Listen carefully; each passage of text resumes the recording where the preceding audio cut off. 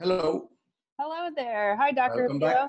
Yes, and we are recording. It says it right Yes, very here. good. Excellent. Okay. So I do think I should say so everyone can know this, that this is our second time to have this conversation.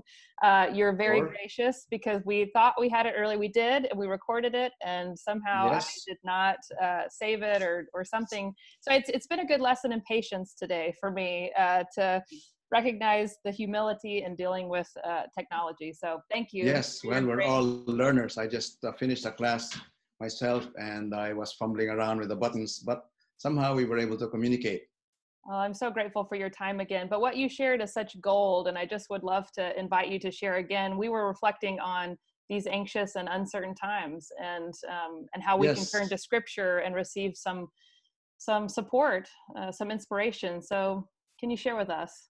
yes. Well, in times like this, Scripture is a very, very powerful source of support. But which one we turn to is a question that I suppose we're all asking. But first of all, what are we about? What are these times like? Well, it's obvious that we are in a time of uncertainty.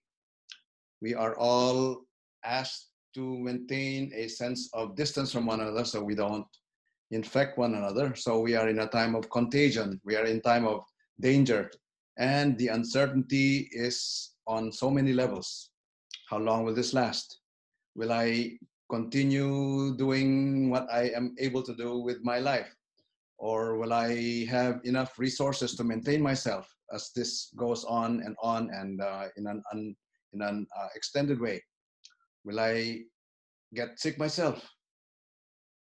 Will I die? Those are basic questions that many of us are asking. So there's this air of uncertainty that makes many of us be afraid and anxious. So it is that fear and anxiety that I believe is being felt and welling up in so many of us. So now, how do we address that?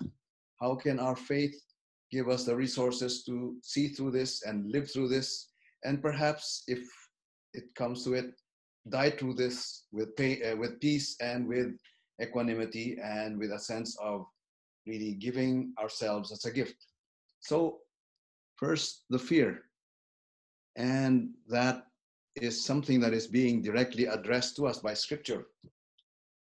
Isaiah 43 is always a recourse in making us really see through our fear when we are told, "Fear not, I have redeemed you." So this is Isaiah chapter 43 that tells us what God has been addressing God's beloved people, the people of Israel. And so let me read directly from Scripture itself.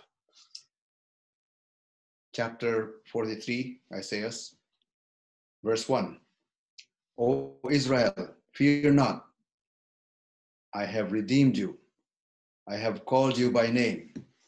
You are mine. So that realization that we are called by that one who is the source of eternal life and continues to affirm us in that infinite life that we are given from moment to moment with each breath is one source of comfort and one source of inner peace. Now, it's easy to hear those words and think about them, but it's important to really absorb those words so that we can truly allow our whole being to receive those words and make it really settle down and permeate through our being. So, one very helpful way of allowing the words of Scripture to really come to us and soak us is by breathing in stillness. And here I recall Psalm 46, verse 10, when we are told again, "Be still and know I am your God." And that invitation to be still accompanies the invitation to just breathe in and breathe out and allow the breath to take care of us.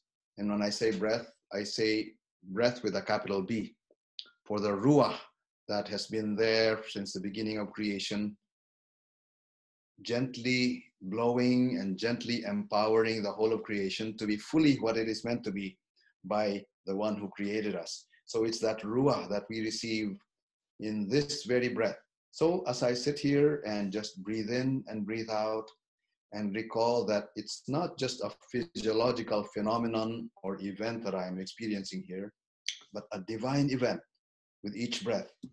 The ruah from that eternal source, that eternal loving source that I am receiving with my whole body is precisely what affirms me that I can be at peace and I can really receive that with joy and with equanimity to be able to face through these uncertainties. So I would like to invite everyone whom I am able to speak in a very heart-to-heart manner like this to take time just to stop, breathe in and breathe out with awareness, even for a few minutes a day. And in that awareness, keep the words of scripture in mind. Just continue repeating those words from Isaiah. Fear not, I have redeemed you. You are mine. Or if you will, there are words also from Mark 1:11 as Jesus is baptized in the Jordan by his cousin John.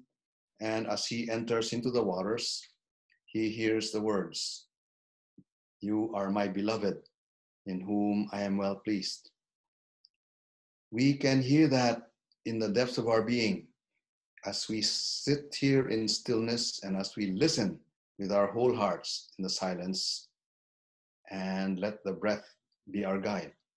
Really, it's not something that we make up in our minds, but it is something that can well up from deep within us. And these are the central words of scripture that affirm us that you are beloved, you are mine for all eternity. Fear not. And so with these words, our faith gives us the resources to be able to work through these situations and tackle the individual tasks that we need to do. And then once we have overcome that fear for ourselves, once we have found a level of peace that we know we can trust that no matter what happens, all shall be well, then we can turn around and no longer be so concerned about our own little needs or little wants and stacking up my own pile of canned goods and toilet paper and so on, and simply give my life as a gift to help in alleviating those who are in pain and suffering in the little ways that I am able to. Not that I can be able to save anybody, but at least whatever I can do to offer myself as a gift of alleviation of that pain, then I simply offer that in the opportunities that I'm able to. So these are things that we can do, and our faith is our strong resource to be able to allow us to move through this with equanimity and with faith, and also with love for all of those who are also in the same situation of pain and suffering as we are. So these are some things that we can garner from our own scripture, but in a way that we can simply receive by opening our hearts in listening to the breath. Wow. Thank you, Dr. Habito. What you have offered us today is such a gift and such a needed word. So thank you.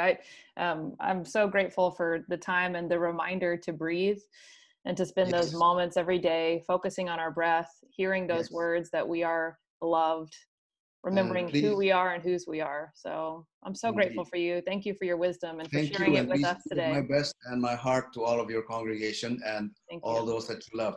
And I know that that includes the whole world. Yes. Thank you, Dr. Habito. Giving ourselves in love to everyone. Thank you, Blair. Peace be with you. Thank you. Bye-bye. Bye-bye.